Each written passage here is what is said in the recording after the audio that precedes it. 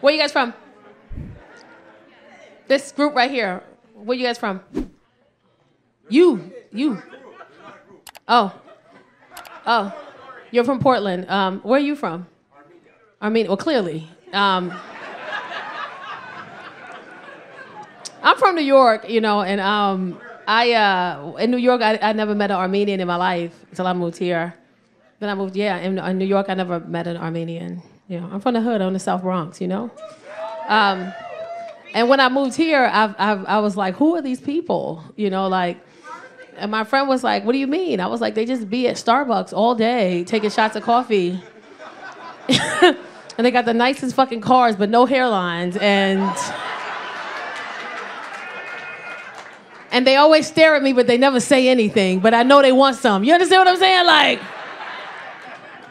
I dated an Armenian dude. It was weird. We lasted like 1 month. It was real weird because he would like say stuff and be like, listen, I don't mean to offend you, okay? Just listen, okay? Wait, listen. I want to tell you something, okay? And I'm like, what? I want to have sex.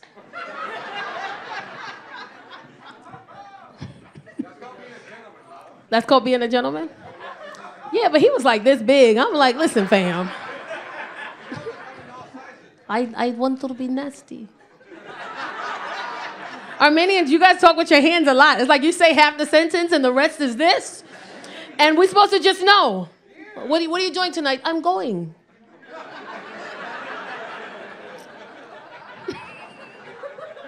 I had this older Armenian lady, she cursed me out in traffic because I cut her off.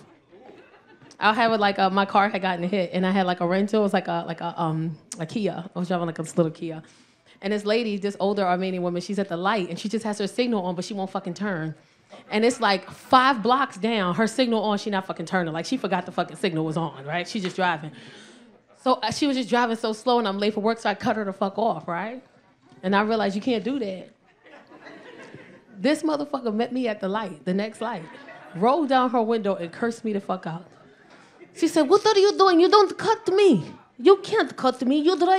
I driving Mercedes-Benz. You driving Kia. You don't cut people this car. You don't cut people this car. You don't. I cut you. You don't cut me.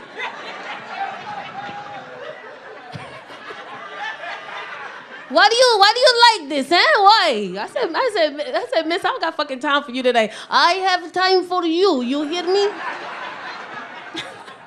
So she pissed me off, so I cut her off again.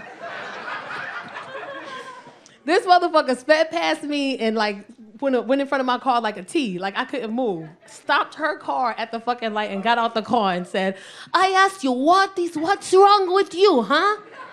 Why do you keep cutting me? Why? What do you want? You're not happy with life, huh? Huh? I rolled my window down. She looked at me. She goes, oh, you're such a beautiful girl. Why do you cut, huh? Oh, I know what you cut. You don't have husband. I said, why would you say that? Because husband don't let you drive Kia. No good husband. He don't let you drive. She wound up being really sweet. I found out she was a nanny, and then she had my daughter for like 3 years. She was like the nanny for my daughter for 3 years. She was really sweet. She used to cook for me all the time. Every time I picked my daughter up, she would have like food. Like, you need food, you hungry? I cook.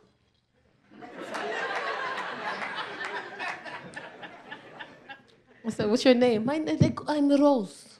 I said, what's your real name? You can't pronounce. Why I tell you? Why I tell you waste time? No, I love her. I'm still friends with her to this day. She tried to hook me up with her son, too. You don't have husband. My son don't have wife. He need papers. I pay good. For you. Listen, I paid good. You buy Mercedes, right? She's so sweet. I still talk to her. She's coming. You don't need a husband in your life. You just need an Armenian. I need a... Maybe.